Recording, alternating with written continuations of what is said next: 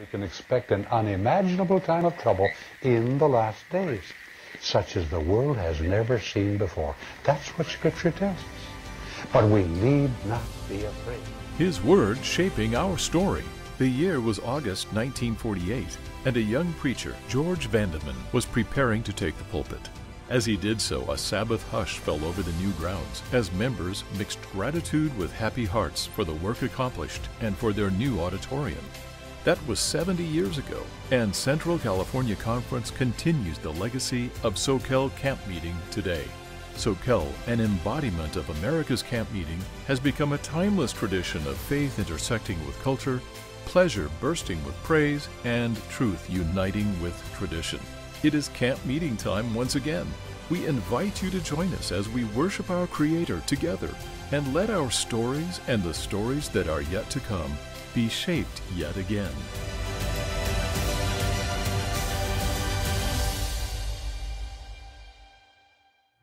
Early in his career, Dr. Jon Paulien was a church pastor in New York and Michigan. After teaching at the Seventh-day Adventist Seminary at Andrews University for many years, he came to Loma Linda University in 2007 as Dean of the newly formed School of Religion. Dr. Paulien is a well-respected biblical scholar and a prolific writer. He has written dozens of book reviews and has been published on topics relating to the history of the Adventist Church and the Book of Revelation. He is a specialist in the Johannine literature in the New Testament, Gospel of John and the Book of Revelation, and the intersection of faith with contemporary culture. Dr. Jon Paulien received his bachelor's degree in theology from Atlantic Union College, which included a year abroad studying in West Germany. He achieved his MDiv degree in 1975 and his PhD in New Testament in 1987 from Andrews University.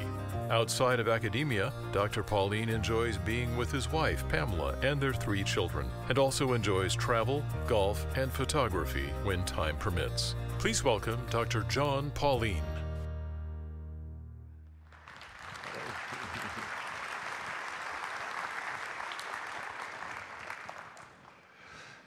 During the messages that I've been invited to give, we'll be taking a look at the book of Revelation and taking some of the most difficult texts in the book of Revelation, chapter 12, chapter 13, chapter 14, chapter 17, and taking a fresh look at them in the light of our theme.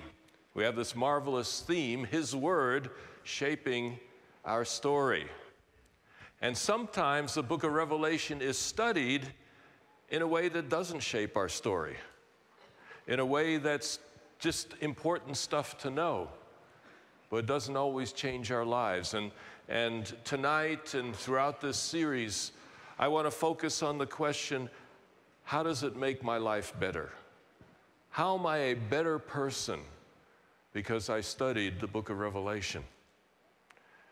If any of you are interested in going deeper, those of you who are here, the Book Center has a number of materials that you can follow up on. But tonight we're going to look at Revelation 13.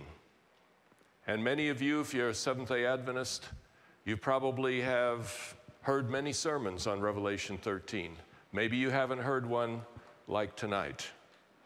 But Revelation 13 has been important within the Adventist context, and it raises the question, if you're a Seventh-day Adventist, who are you? What is your mission? What did God put you on this earth to do? If you're here tonight and you're not a Seventh-day Adventist, welcome. You can enjoy listening in from the side and seeing where that might interest you. But I want to talk a little bit about Adventist identity, what it means to be a Seventh-day Adventist, and how Revelation 13 helps to explain some of that. So, let's go to the text. I believe we have a picture here. Here we are. Terrific. All right.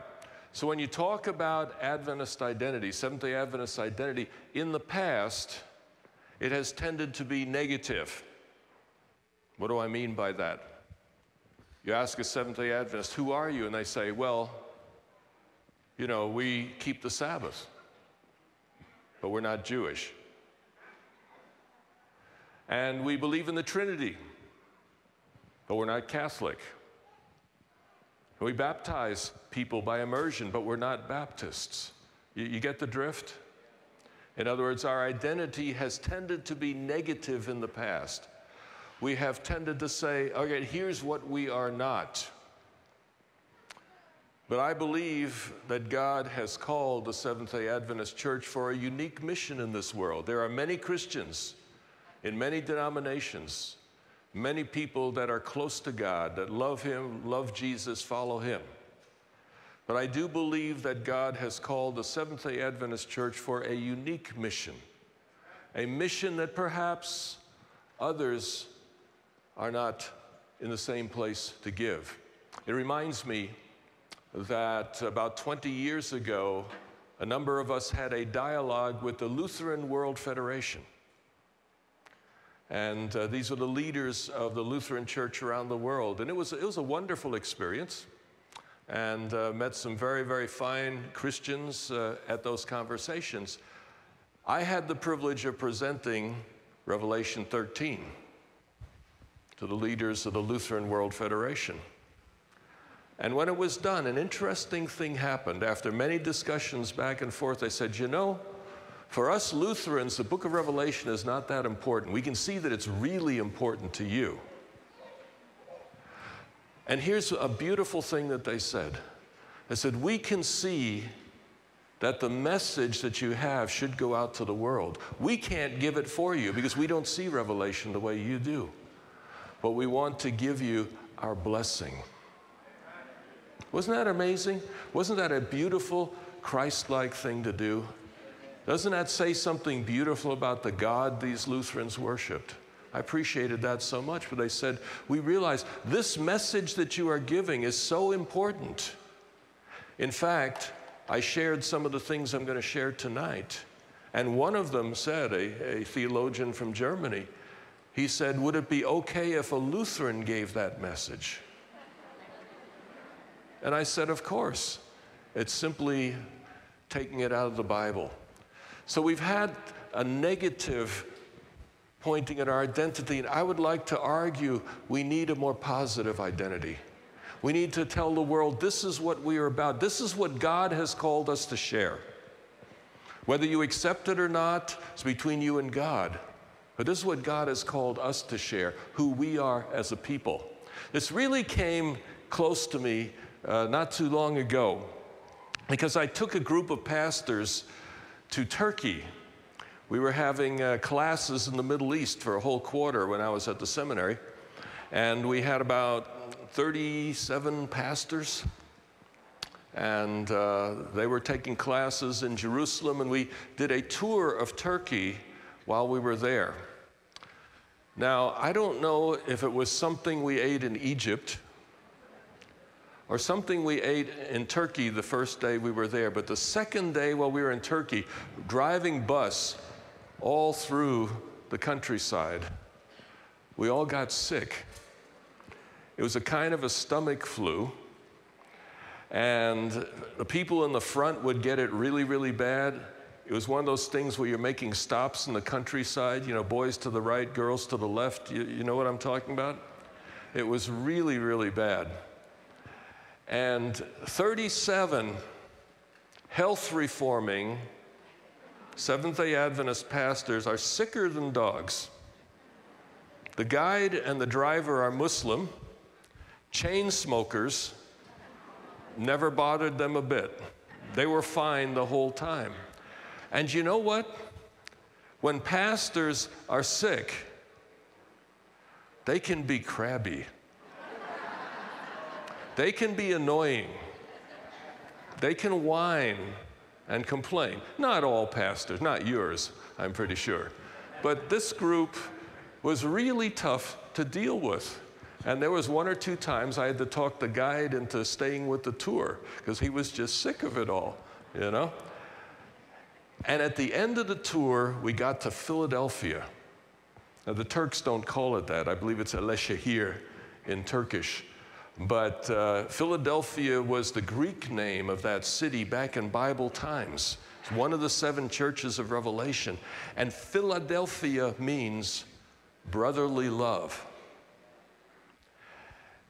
Now, we had come from Egypt, and in Egypt, what tended to happen was bakshish. If you've ever been there, you know what it's. A little kid will come up and go like this, bakshish, which is kind of like a tip, yeah. Okay. And so we were kind of used to that. You know, we do something for you, bakshish for me. And I was going through the fruit market there in Philadelphia, Alicia here, and a man, oh, he was excited. Come over here, take my picture. Take a picture of my stand. He had a vegetable stand. And I'm kind of like, I don't want his picture. And if I take his picture, he's going to want bakshish or something, you know. But somehow or other, I decided, okay. So he poses in front of his vegetable stand. I take the picture, and I'm about to turn away. He says, wait a minute, just a minute. And he reaches under, he pulls out a bag, fills it with vegetables, hands it to me and says, thank you. That was turkey. And then I went down the street with several of the students, and we stopped into this little shop. And they made cheese bread. It was just a long thing like this, and a little bit of cheese in the center, and it was baked with herbs, and they had a salad to go with it. It was totally delicious. It was absolutely amazing. And 8 of us ate that lunch together. And when I went for the bill, it was $5. I did not feel good walking out of there with such a wonderful meal for $5. And so I gave them, you know, something like 6.5. You know, you don't want to overdo it, right? That can be embarrassing to people. So I left them about $6.50 and let them know we really appreciate it. And then my wife and I and the kids went back to the bus, and the students were finishing up. And we got to the bus, and the students didn't come, and the students didn't come. And finally, when they came, you know, what delayed you? They said, well, they said the fellow was so overwhelmed with your gift that they made a whole second meal for us, and here it is. I don't know what it is about this place, but the brotherly love thing seems to still be a reality there. It's absolutely amazing. So here we are, health reforming pastors, making their way through Turkey, making everyone miserable, and the Turkish people were so absolutely nice. And you know what the subject of conversation was from that time on? Why are we even doing this? Why are we giving the message? The Turkish people are more Christ-like than we are. Why should we even give the message? Well, that's a tough one to answer, especially after you've been with them on that whole tour. And we got back to Jerusalem, where we were staying, and a couple days later, there was a knock at the door. We opened the door, and it was the president of the General Conference, Elder Robert Falkenberg at the time. And he says, well, I heard that you had the group here, and I heard you might be having supper. Well, come on in, have supper with us. And so we had the General Conference president sit down and have supper with us. And while we were eating, I said, you know, we have a group of pastors here, students.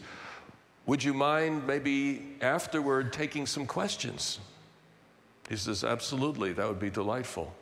And so after the supper was over, we made arrangements. We gathered together in the classroom. And what do you suppose the first question was? We just came back from Turkey. Here's how we behaved. Here's how they behaved. What do we have to share with them? What is the identity of Adventism? Why would one even want to share? And he said something very interesting. Very simple answer.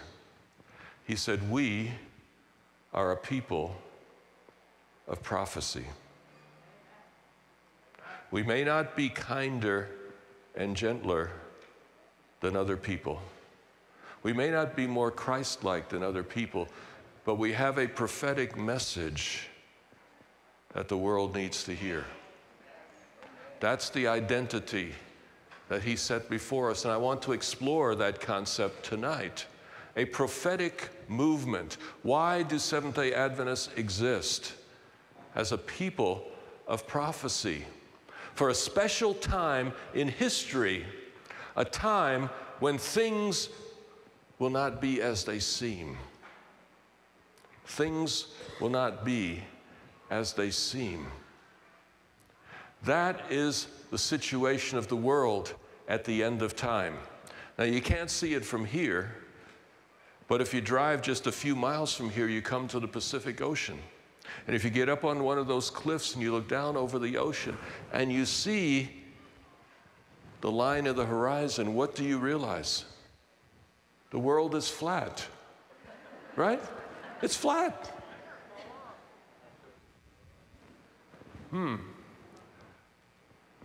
Things are not always what they seem. We know the world is round, but it doesn't always look that way. I remember when my oldest daughter was 2.5. We had grown up to that point in an apartment and just moved into our first house. And she had seen apartment duties, you know, vacuuming and dishes and all the rest of that, but she'd never seen yard work before. And I remember we inherited with that house an electric lawnmower. I don't know why people would do that, but we inherited that lawnmower, so I was going to use it. It's free, right? And so I got this 100-foot cord, plugged it into the lawnmower, and I'm going back and forth mowing the lawn, trying not to run over the cord. And my daughter comes out on the back deck and she's watching me go back and forth. And you can see that little brain was just going like, what is Daddy doing? She had no idea what I was doing out there. Just going back and forth with this electric machine. And suddenly she got it. She understood. And she ran back in the house, says, Mommy, Mommy, guess what? Daddy's cleaning the grass. All that she knew was vacuum cleaners, you see? Daddy's cleaning the grass. Things are not always what they seem. This is a major purpose of the book of Revelation. In the last days of Earth's history, things will not be as they seem. In the last days of Earth's history, what your eyes see and what your ears hear will deceive you. At such a time, what is there to do? It is to stay close to the Word of God, particularly the prophecies of the Bible. It would be nice if Seventh-day Adventists were models of Christ-like behavior. Be kinder and gentler than anybody in the neighborhood and recognized for that. That would be nice. But even if it is not so, the message still bears delivering, because you see, the book of Revelation is 2,000 years old. That message has been there all the time, but God did not cause people to really get interested until fairly recently. And the Seventh-day Adventist Church is simply people who read the book of Revelation, drew certain conclusions that God is calling a people to share this with the world. If no one else will do it, we'll do it. And that's one thing I learned with the Lutherans. The way that we read Revelation, it was totally new to them. It was not what they had ever seen or heard before. And they were intrigued enough to say, well, you know, we really think you should go out and give this message.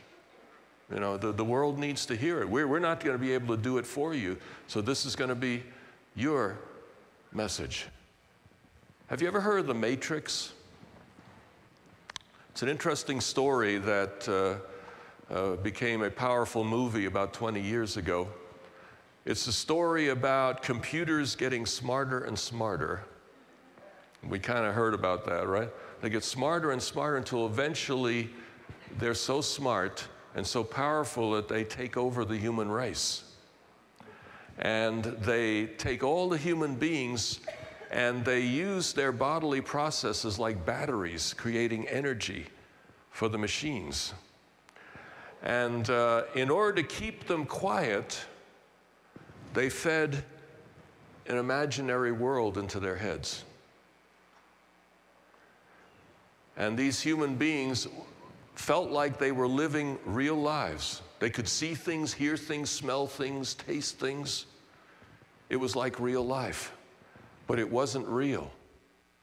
It was only computer signals implanted in their brains. Now, you know, this is not a true story, but people tell a story like that for a purpose.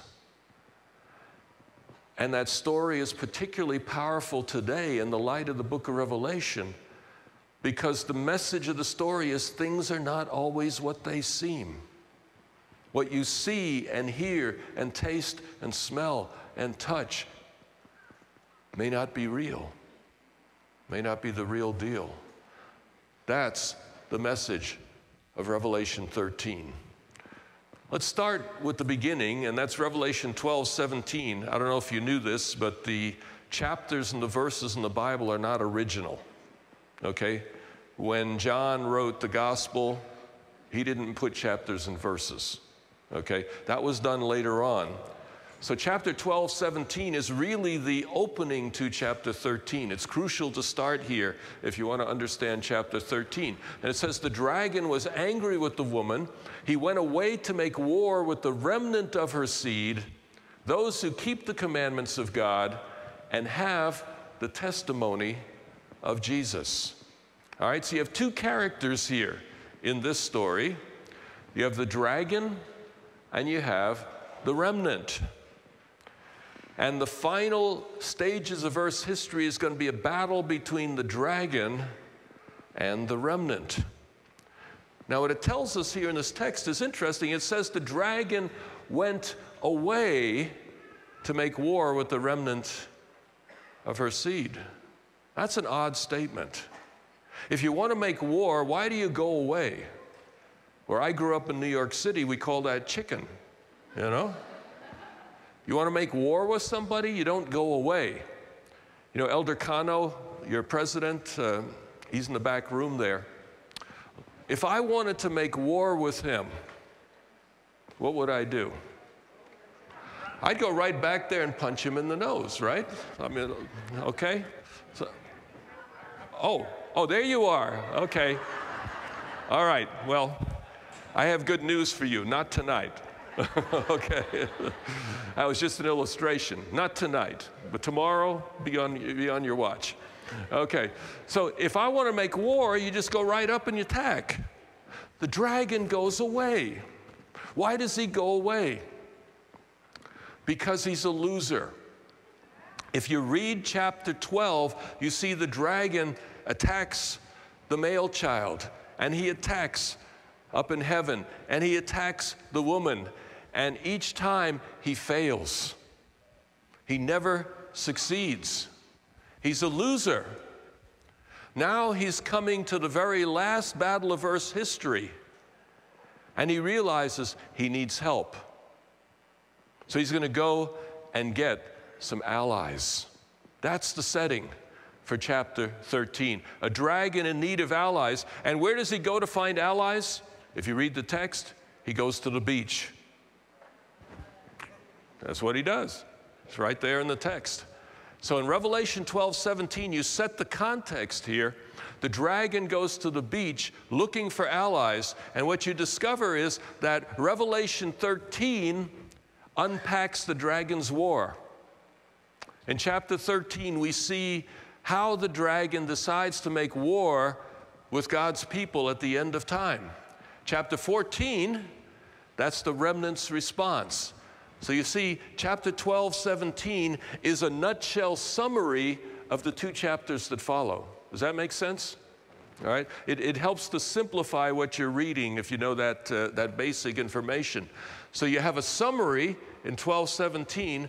Then in chapter 13, the dragon's war is the topic. what we're covering tonight. And then chapter 14, the remnant's response, is the topic. We're going to cover that tomorrow morning. All right? So, the dragon's war is the focus of chapter 13.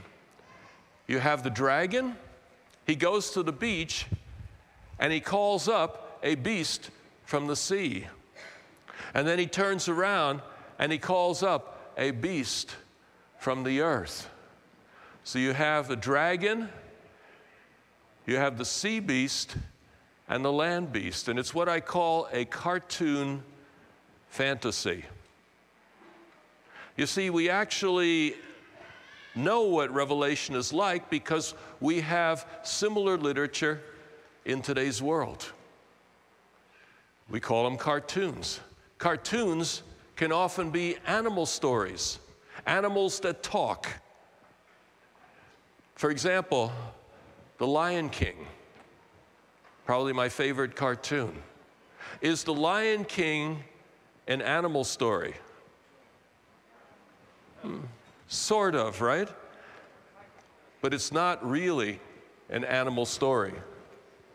Lion King is really about people and groups of people and how they relate to each other. It's told through the eyes of animals, all right?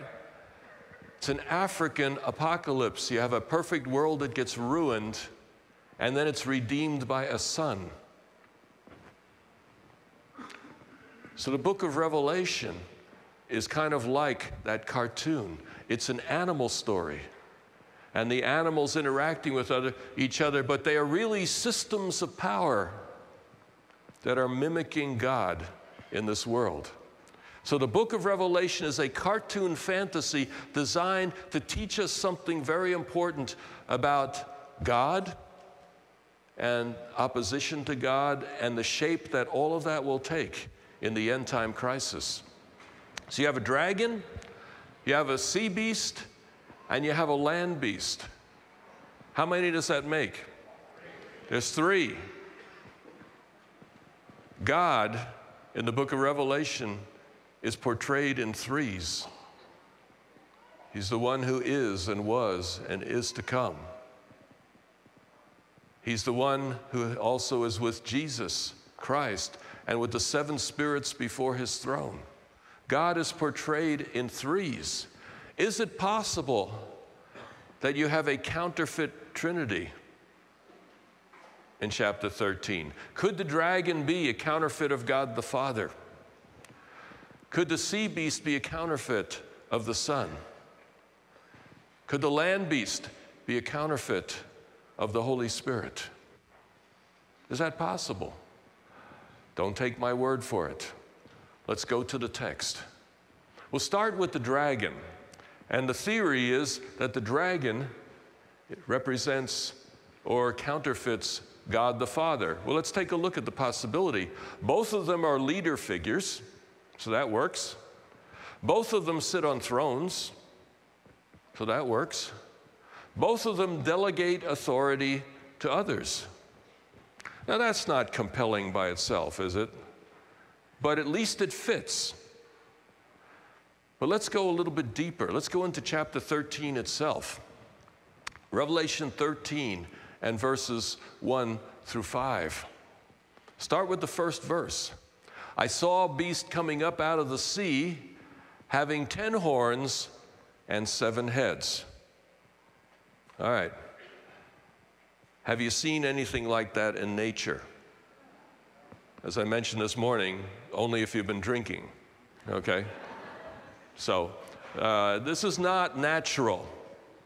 Animals don't normally talk either, okay? So cartoons don't have to play by the rules. So you have an animal with 10 horns and 7 heads. So you know this is unlike anything we have in creation. But if you were to go up on the hill and see 2 animals with 7 heads and 10 horns, what would you know? You've discovered a new species. This beast that comes up out of the sea has 10 horns and 7 heads. What do you know about the dragon in chapter 12? It has 10 horns and 7 heads. The sea beast looks just like the dragon. Do you remember what Jesus said? We covered it this morning. If you've seen me, you've seen the Father. If you see the sea beast, you've seen the dragon. You see, the book of Revelation is building this beast as a counterfeit of Jesus Christ. But let's look further at the evidence. Verse 2, the dragon gave him his power and his throne and great authority. Where did Jesus get his authority from? Matthew 28. All authority in heaven and earth has been given to me. He received it from his Father. The sea beast gets his authority from the dragon. Third, one of the beast's heads was as if it had been slaughtered to death, but the wound of his death was healed. Now that's my translation. Many of your Bibles talk about a deadly wound, which sounds almost fatal, right? But the actual language there is slaughtered to death. Now there are several words for killing and death in the Greek. The particular word chosen here is repeated in verse 8, where it talks about the lamb slaughtered from the foundation of the world. This beast is mimicking the cross of Christ. And if someone is killed and they are healed, what do you call that healing? A resurrection.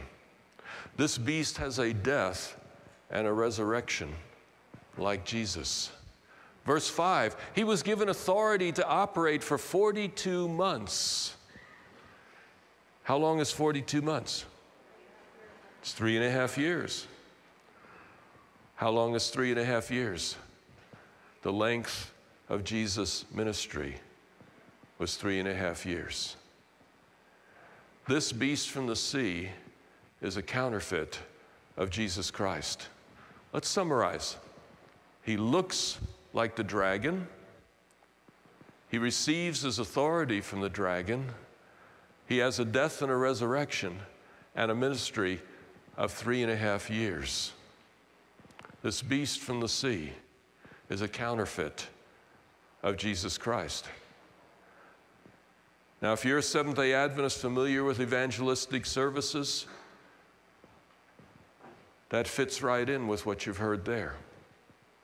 But it takes it deeper into the story. Tonight, I want to focus on the story, because often we talk about history, but we don't always pay attention to the details in the story, which can be tremendously helpful.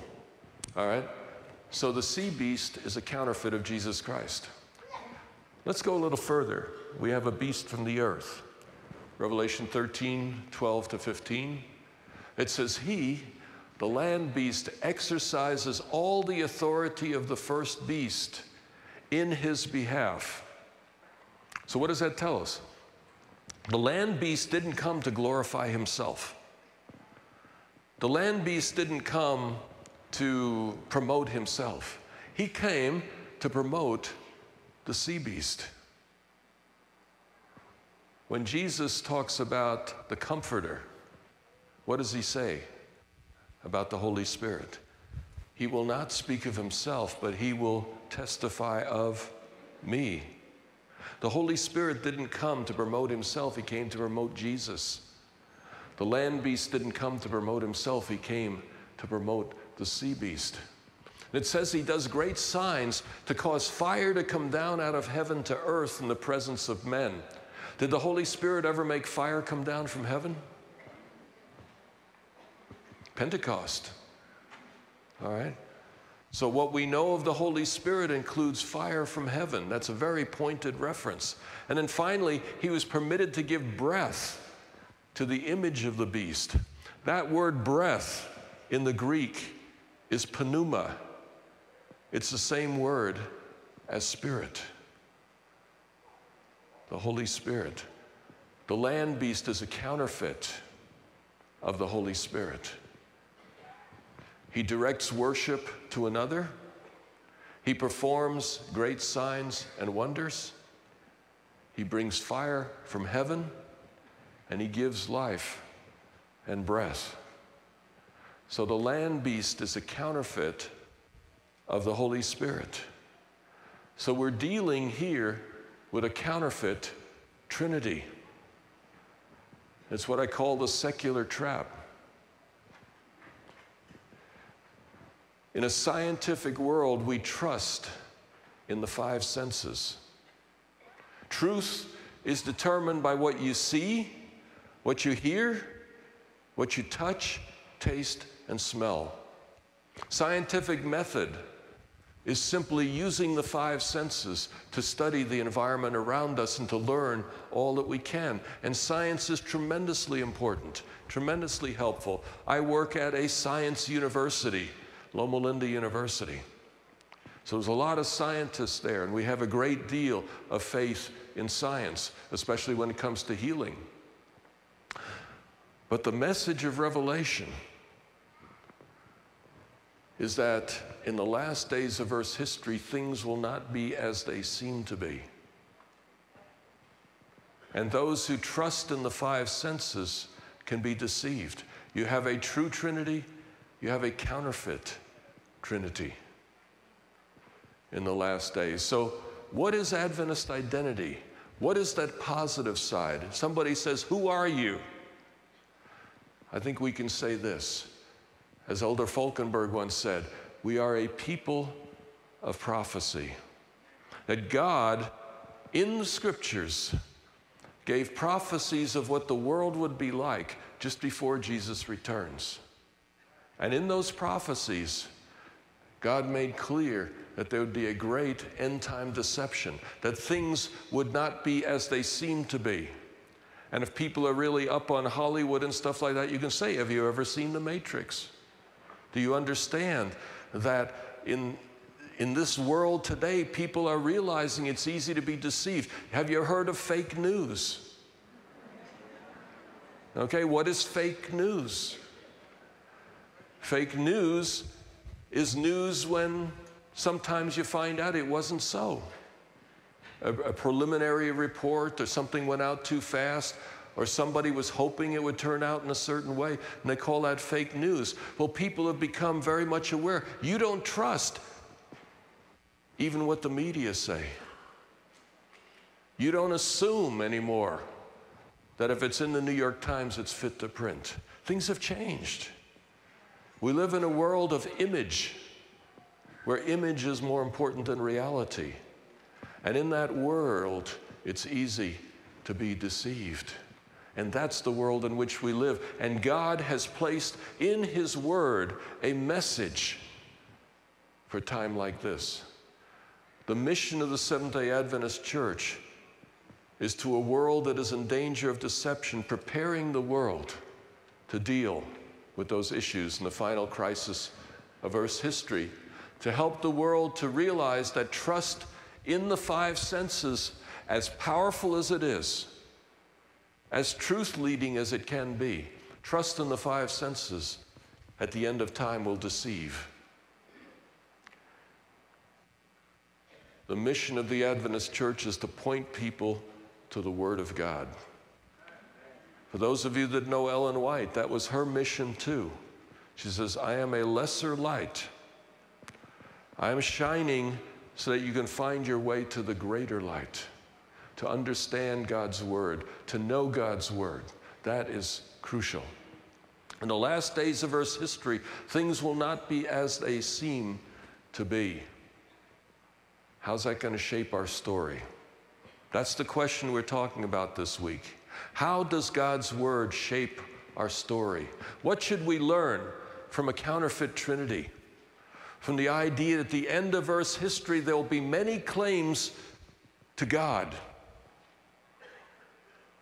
And the true God may be difficult to find in those many claims. How does that shape our story? Here's my suggestion. We need to study the Bible like we've never studied it before. I know we're all busy. I know that life is full of challenges, today more than ever. I know that this little object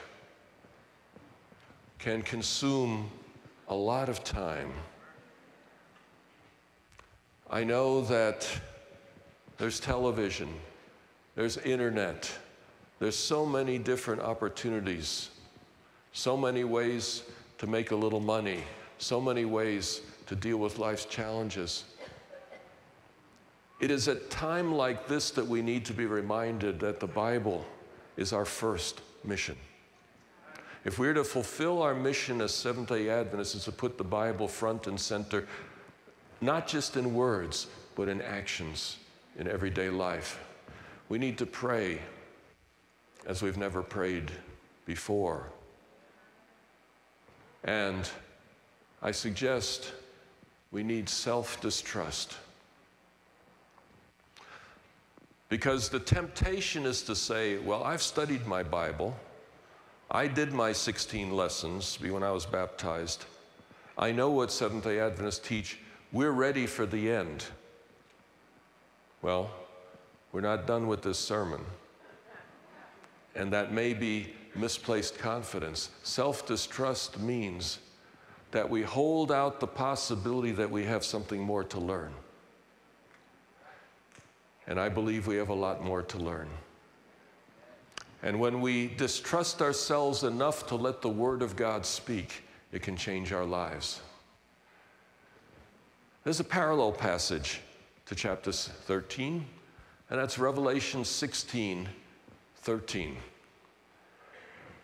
I saw out of the mouth of the dragon and out of the mouth of the beast and out of the mouth of the false prophet 3 unclean spirits like frogs. Who are these guys? It's our 3 again.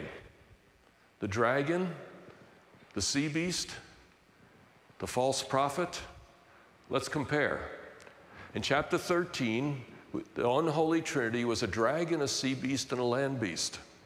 Here, it's the dragon, the beast, and the false prophet. Same 3 guys. Different name, different face, but same 3 guys.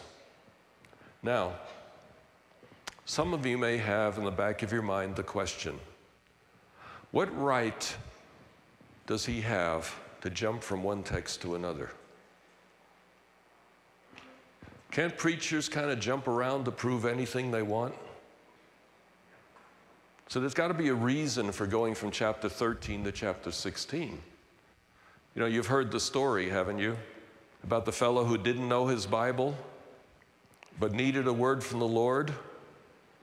And so he dropped his Bible, put his finger on it without looking, and he looked at the text and it said, Judas went out and hanged himself. All right, some of you have heard this. That didn't seem particularly helpful, so he did it again, and this time the text said, go and do thou likewise, right? That still didn't seem particularly helpful, and so he did it a 3rd time, and it said, what thou doest, do quickly. You see, the point is this. You can put text together to prove anything you want to prove, if you're creative enough. What right did I have to go from chapter 13 to chapter 16? These 2 are on the same subject. The end-time deception. It's the subject of chapter 13. It's also the subject of this part of chapter 16. So we're on the same subject and using the same language. You have the dragon and the other 2 beasts. So the same characters appear again. They didn't appear in 14 and 15, but now they come back in chapter 16. So the author of Revelation is telling you, the explanation of chapter 13 is coming here. All right? Now you remember, Seventh-day Adventist self-confidence would suggest we don't have to worry about the end-time deception. We got that all figured out. Okay? But let's take a closer look. I saw out of the mouth of the dragon, the beast, and the false prophet 3 unclean spirits like frogs. Why frogs? Well, one thing you notice when you study Revelation 16 is that the details of chapter 16 are all drawn from the plagues of the Exodus. If you go back to the Exodus story, you know, Moses and the bulrushes and all of that, if you go back to the Exodus story, the plagues of the Exodus are the ground of the plagues of the end time. And here's an interesting fact. When Moses came to Pharaoh, he needed to get Pharaoh's attention. And so he took his shepherd's rod, threw it on the ground, and it became a snake. And Pharaoh was terrified. He says, "What kind of power is this? You know, this is terrifying. Take that thing away." And his magicians, you know what they did? They threw their walking sticks down, and they became snakes too. And you know what it said to Pharaoh? Hey, he's got power, we've got power, he's got gods, we've got gods, we can handle this. And Moses said, "All right, come down with me to the Nile." And he put his staff in the river and it turned into blood. And again Pharaoh said, "Oh no." And then his magicians came with a bowl of water and turned that into blood. He says, "Oh, power against power, gods against gods. We can handle this." And then came the plague of frogs. And you have to understand, Egyptians worshiped frogs. If you think that's crazy, they also worshiped beetles. But anyway, it's another story. They worshiped frogs, and I can see God looking down on Egypt, and he says, "These people really like frogs. Let me help them out," you see. And I don't know how they did this, but somehow Pharaoh's magicians brought frogs as well. What was happening is they were counterfeiting the work of God to convince Pharaoh that he was in control. But here's the key to the story. After the plague of frogs, they could duplicate none of the other plagues. From that time on in the story, Pharaoh's magicians were helpless. The frogs were the last deception on Egypt. That's why the frogs are here. We're about to discover the last deception of Earth's history, what it's actually going to be like. It comes from three unclean spirits like frogs, replaying the Exodus story.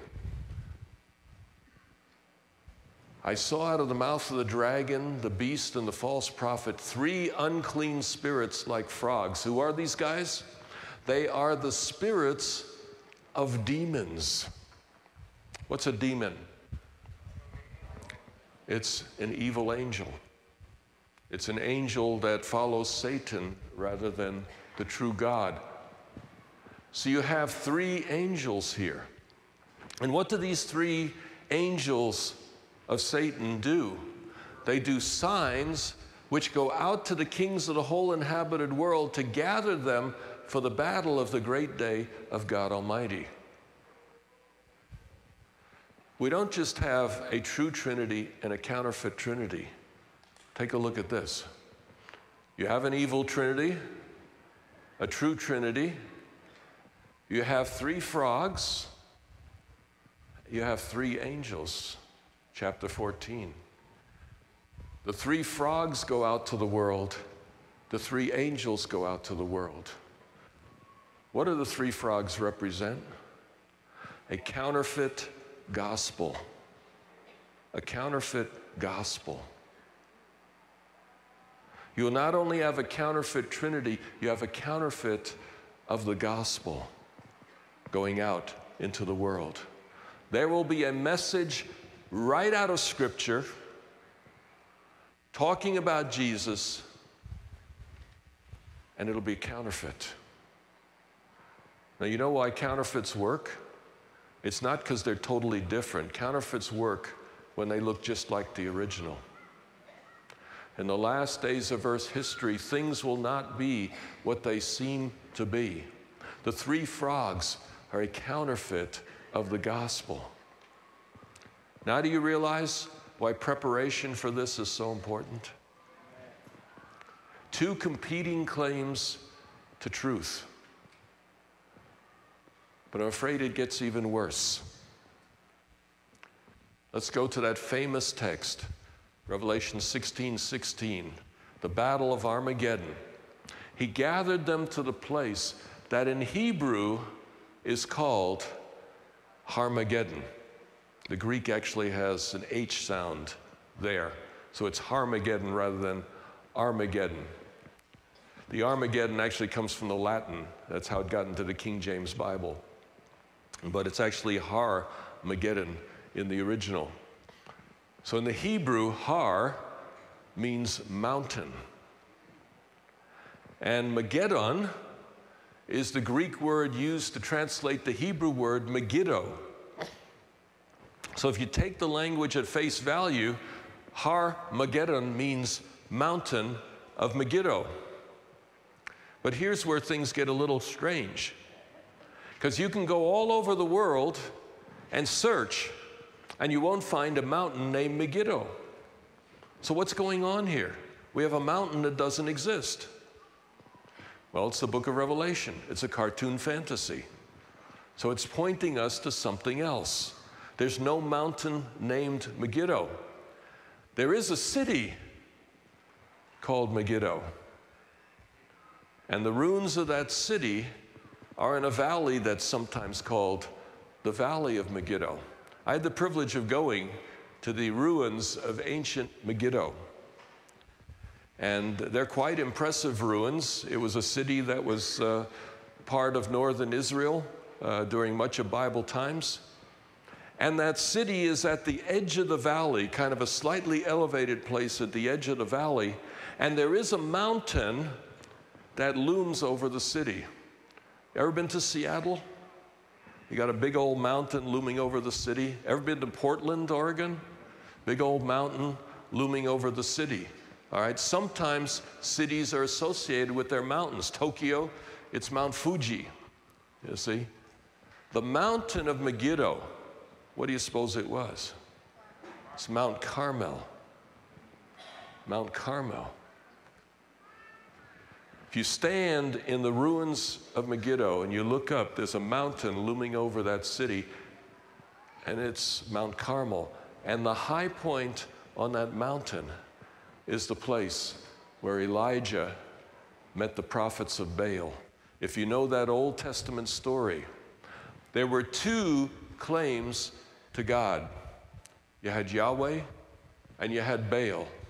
There were two sets of prophets. You had Elijah and you had the prophets of Baal. They set up two altars. One altar for Yahweh, one altar for Baal. And they made the challenge. The God who brings fire down on his altar is the true God. And the prophets of Baal prayed all day, went crazy dancing, even cut themselves in their desperation to win this battle. Even were trying to do little back passes, you know, to sneak a little fire in there, see if they could get it going. But Elijah was watchful, didn't let them get away with that. And finally, at the end of the day, Elijah simply kneels down and says, God, show who you are. Fire came down from heaven, burned up the sacrifice, burned up the wood, burned up the stones of the altar. That was a hot one. Licked up the water in the trench, the whole thing. And the entire nation realized Yahweh is God, not Baal. We've been heading down the wrong track, okay? In the last days of Earth's history, the Mount Carmel showdown will happen again. There'll be competing claims to deity. And once again, the issue will be settled by fire from heaven. Now, don't misunderstand me. Book of Revelation is a symbolic book. I'm not suggesting that on a literal mountain in Israel, there'll be a literal fire and a literal showdown. But this is telling us what happened in ancient Mount Carmel will happen again at the end of time. There'll be the same kind of showdown, the same kind of claims, and there's going to be a decisive intervention that will make clear to the world who the true God is. But there'll be one difference at the end of the world. Revelation 13:13. And he, the land beast, does great signs, so much so that he causes fire to come down out of heaven to earth in the presence of men. Do you see the implications of that? In the great end-time Mount Carmel, the fire falls on the wrong altar. What your eyes see, what your ears hear, what your hands handle, what you can touch, taste, and smell, in the last days of Earth's history will deceive you. It doesn't matter to me if you're a Seventh-day Adventist, a Lutheran, a Catholic, a Muslim. The issues of the end time are issues for all. And again, we come to it out of a secular world which is accustomed to downplaying the evidences of spiritual reality, downplay miracles, downplay the presence of God, to trust in the five senses, the whole scientific mentality. Science is a wonderful thing, has done many great things for all of us. But science is wedded to the five senses. There are realities in the universe we can't see, hear, touch, taste, and smell. And science can't tell us about those. So the spiritual realities are larger than that. That is why Seventh-day Adventists are here. We're not here because we're the only Christians.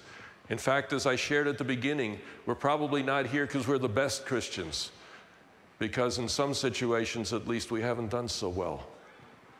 The point is that God has called a people of prophecy, to point the world to crucial things in the Word of God that people need to know at the end of time. A warning that things will not always be as they seem. That those who trust in the five senses will be deceived. That's the mission. That's the identity of Seventh-day Adventists, to rely on the Word of God.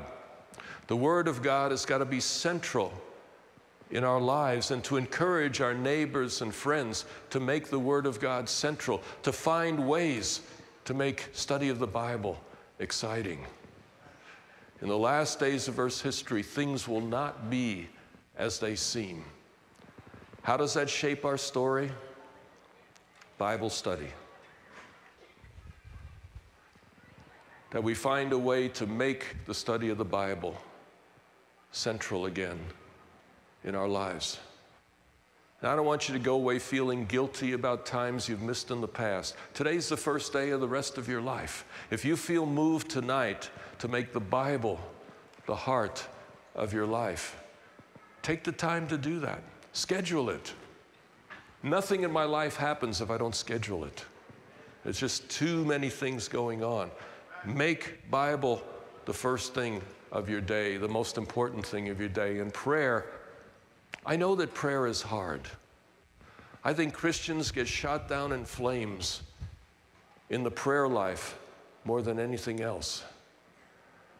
Because it's hard to talk to someone you cannot see, hear, or touch. It isn't easy. Committing to prayer is not the simplest thing, but I just have a suggestion. When you're reading your Bible, read it on your knees. Or if your knees are like mine, read it sitting down. You know, if your knees are not that good anymore, however you read the Bible, however you pray, talk to God about what you're reading. That's prayer. In the Bible, God is talking to you. In prayer, you talk back to God. So if you think of reading the Bible prayerfully, prayer is not boring. Prayer is not talking to nothing. Prayer is talking to God in the Word as God is speaking to you, responding to Him. That's a beautiful text. I really appreciate that, Lord. Help me to put that into my life today. And finally, self-distrust. When you realize the Mount Carmel that is coming, to go in absolute confidence and say, we got it all figured out, would be a big mistake. We need to be humble before the Word of God and let God open Himself to us as never before. That's how Revelation 13 shaped my story. Let's pray. Dear Lord, we thank You for Your Word. There's much more in this text than what we did tonight. But I think we touched on what really, really matters. You let us know ahead that there's going to be some serious spiritual challenges ahead, and we can only face them through Your Word and through the presence of Your Spirit. I invite You to draw each person hearing my voice into a fresh commitment, study and prayer and self-distrust. We thank You in the name of Jesus. Amen.